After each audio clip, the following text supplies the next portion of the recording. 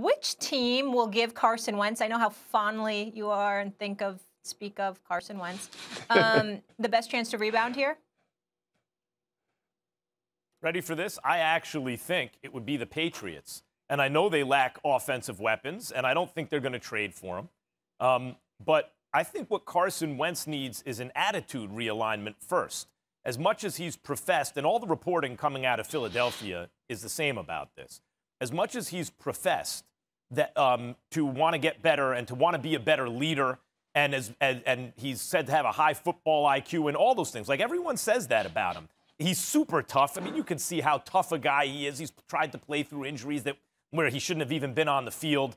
All those things are true, and yet he has, at times, I believe the real issue is failed to look in the mirror and really be accountable. And I think he's gotten so much praise from the media and has felt so protected in his situation that he had that, you know, like they'd win, he'd play poorly. He was, oh my God, what a heroic performance.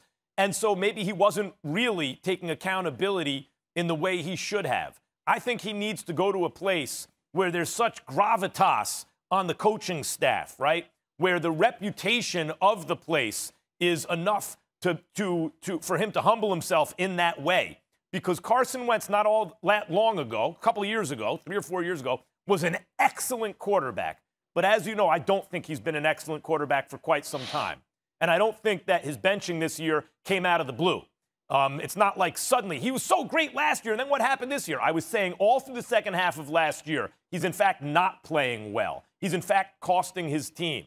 And so I think if he were to go to Belichick, he would at least be part of an organization where if the coaching staff needed him to do something, he would go out there and do it. And I think that's the most important thing for Wentz right now.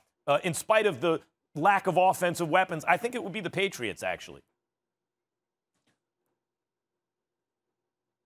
Yeah, listen, when you think about Carson Wentz, I would say this about the disagreement we start right here is, so Carson Wentz has had a difficult last probably couple years. But at the end of last year, you really saw him help lead his team into the playoffs, right? Like when everybody was injured, he kind of stepped up, and people talked about him carrying the team on his back and getting them into the playoffs and finding a way, Max, what you kind of calling heroics.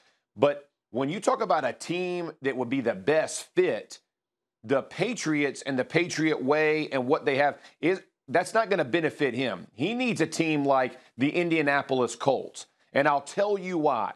The nucleus of the team is built inside out, which Chris Ballard has done a fantastic job.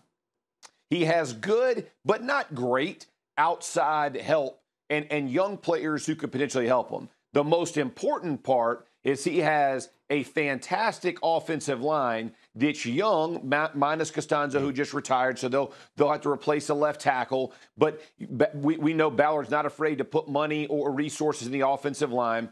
And he has a young running back in Taylor who is ascending and really showed what he can be now with guys who, you know, Mac being injured, coming back. Potentially you have a few different options that will help you and help your game.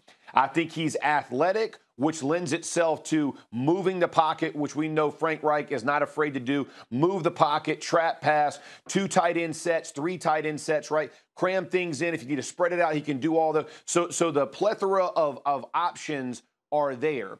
I think the seamless transition becomes because when he is protected, he is a different quarterback. And I would liken this, and obviously people are going to hear this, and you look at what happened to Patrick Mahomes when he was pressured the way he was pressured in the Super Bowl. I played with a Hall of Fame quarterback in Peyton Manning. I played with Aaron Rodgers. I've watched Tom Brady his entire career. When players are pressured and quarterbacks are on the run for their life, they are not the same guy. Thanks for watching ESPN on YouTube. For live streaming sports and premium content, subscribe to ESPN+.